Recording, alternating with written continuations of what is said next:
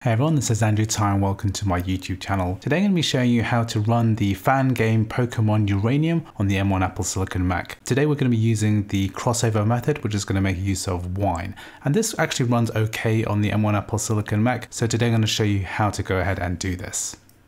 If you're new to the channel, please consider pressing the subscribe button. It really helps this channel out and you'll be able to keep up to date with the latest Mac gaming news. So the first thing we're going to do is to go to the Pokemon Uranium website. So I'm going to leave a link to the fandom page, which contains a download link for this game. So all we need to do is to scroll down and then click on the latest version of the game, which at the time of recording is 1.2.4. So this is going to open up a mega.nz link and we're going to press the download button here.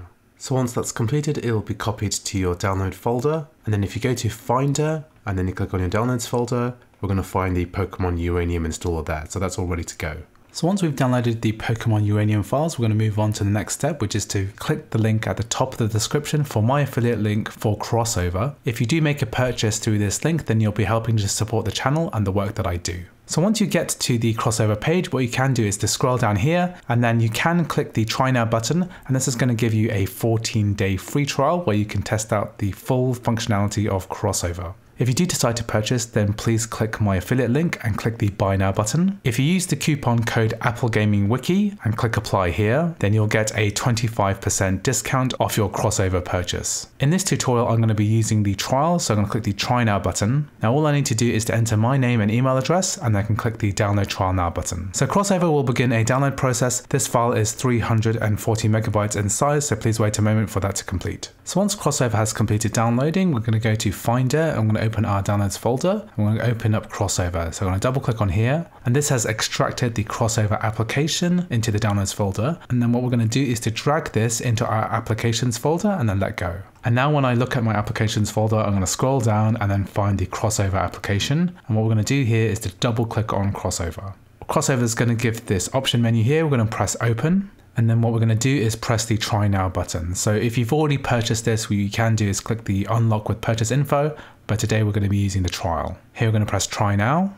So now we have entered the CrossOver main menu. So what we're going to do here is to click install a Windows application. And then we're going to be selecting an installer. So we're going to choose an installer file, and then we're going to select Pokemon Uranium 1.2.4, and I'm going to use the installer. And we're going to select a bottle. We're going to make a new Windows 7 64-bit bottle. We're going to call this one Pokemon. I'm going to call this one Pokemon Uranium. And here we're going to select a new Windows 7 bottle. We're going to use the 32-bit bottle, so the non-64-bit one. I'm going to press continue here. I'm going to select unlisted application and press continue. And here we're going to press install. So now we're going to go through the installation process of the Windows version of this game. We're going to press OK here. Here we're going to press next. And we're basically going to press next to everything and then install. So I'm going to install that now. So here we're going to uncheck show readme, we're going to press finish, and that's going to automatically run Pokemon Uranium. So we have the language selection menu here. What we're going to do is just quit out of this. And then this is going to allow this wizard to complete. We're going to press done here. And now we have Pokemon Uranium. I'm going to look at my bottles here. This is Pokemon here. And now I can launch the game again. So I'm going to double click on this.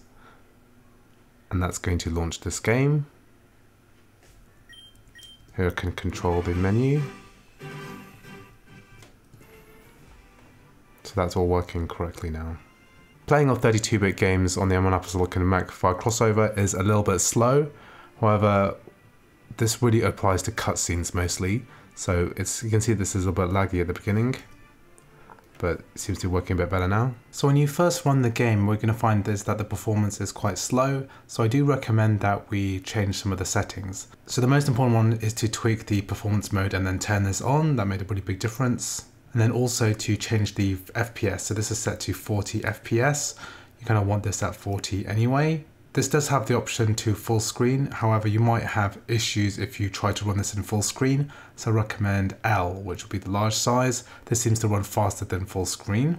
If you'd like to find out more about games that are compatible for the M1 Apple Silicon Mac, then please make sure to check out the M1 compatible games master list. I'll leave a link to this in the description. This contains a really long list of games which are compatible through the M1 Apple Silicon Mac, whether it's running natively through ARM, through Rosetta 2, or one of the compatibility layers such as CrossOver or Parallels. So please check it out. I'll leave a link to this in the description. Please also make sure to check out the Apple Gaming Wiki YouTube channel. This contains a playlist of game benchmarks that I performed on the M1 Apple Silicon Mac, and there are literally hundreds of games which I've tested, so please check this out. I'll leave a link to this in the description as well.